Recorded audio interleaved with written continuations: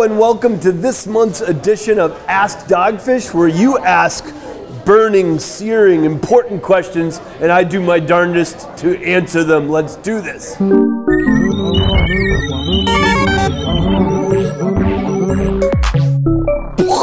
First question comes in from Jeremy Dunphy. It's a great one, which is, did we here at Dogfish discontinue the artist series of labels because you really enjoyed the artwork and how they spoke to the actual beers that they were on the 4-packs and 6-packs of?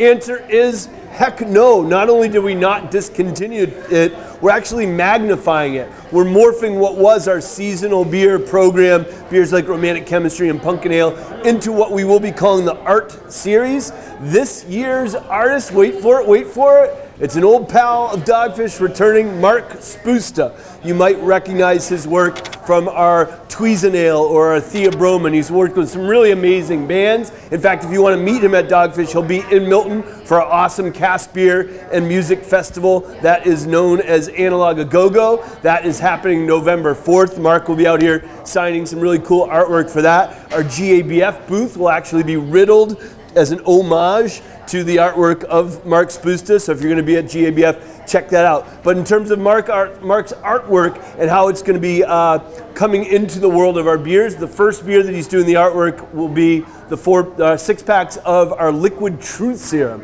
which is our winter beer. It's a beautiful IPA, while our Continual hop beers get their unique hopping nuances during the boil. Liquid Truth Serum is super unique because it's a myth that you can only pick up bitterness while you're boiling the beer. The truth is this is a beer where 100% of the hop additions happen post-boil, both on the hot side and the cold side. So look for Mark Spusta's art as our first art series artist coming at you with Liquid Truth Serum and everything after it for 2018. Next question comes in from Jared George. It's a great one, which is he loves our 90-minute IPA. It's his favorite Imperial IPA. It tastes nothing like the other Imperial IPAs he's had out there, and he's wondering if it is that continuing hop process that makes it so unique, and the answer is heck yes. In fact, in the room right behind me, we have the newest generation of our continual hopping devices. And this all started at our brew pub in Rehoboth when I rigged a vibrating football game over our little 5-barrel kettle and a bucket of hops, pelletized hops over it. Just by angling the perforated bucket over the vibrating football game over our kettle, we could control the rate that the hop pellets were going into the boil. The goal was to have one hop pellet hitting the top of the beer the entire time continually that the beer was boiling for 90 minutes. Hence the name 90 minutes. It's 9% alcohol as well. And this continual hopping process that we came up with is super unique in that by dosing hops in tiny increments across the entire boil, instead of the tradition of adding one dose of hops, big dose early for bitterness, and one dose of hops late for aroma, the continual hopping dosing model makes for a beer that's incredibly nuanced, intensely hoppy without being crushingly bitter. So when you try 90, you get that sweet malty backbone, you get that beautiful hop bouquet, almost a marmalade-y, citrusy bouquet, but then at the end of the sip, you don't have that lingering, crushing bitterness. That's what makes 90 Minute so special. Next question comes in from Bryce Wharton, and this question is, are we planning on having our Spirited Weekend again? And the answer is, we're excited to say heck yes. So Spirited Weekend is all about centering a Dogfish experience around our beautiful from scratch distillery, which is also located here at our Milton facility.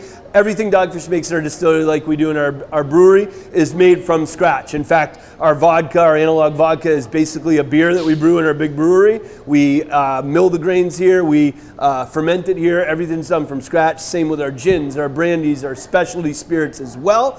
So this year's Spirited Weekend is going to be on January 12th through 14th. It won't just be spirits, it'll be everything from our hotel to our restaurants to our tasting room beer and spirits. Also, if you do love our spirits and you love seafood, and who doesn't, come to our geographically enamored seafood restaurant, Chesapeake and Maine in downtown Rehoboth, October 21st.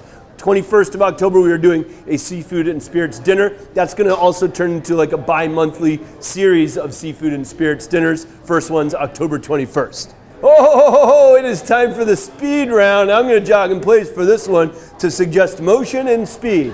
And Gene Gene the Dancing Machine, for those of you my age that might have remembered that show, The Gong Show.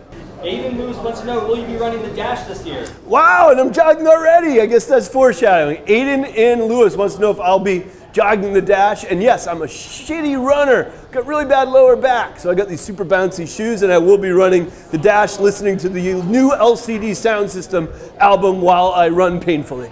All right, Joe Colombo wants to know, would love to have some more 61. Any chance of another release? Joe Colombo wants to know if we've got 61 coming out this year, if there'll ever be another release. Heck yes, there will. You'll be able to find 61 in a mixed 12-pack. IPAs for the holidays coming at you with 6090 and Indian Brown in addition to the 61. Look for it also on draft at limited releases starting late this fall. All right, Bobby Mack wants to know, are you planning to bottle distribute Syracuse Nera, because that stuff is amazing?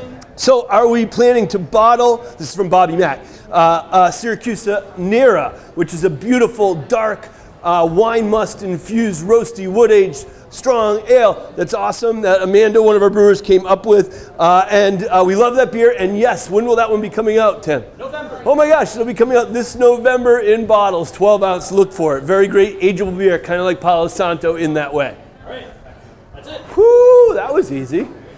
Gonna get a little hammy stretch now. Cooling down.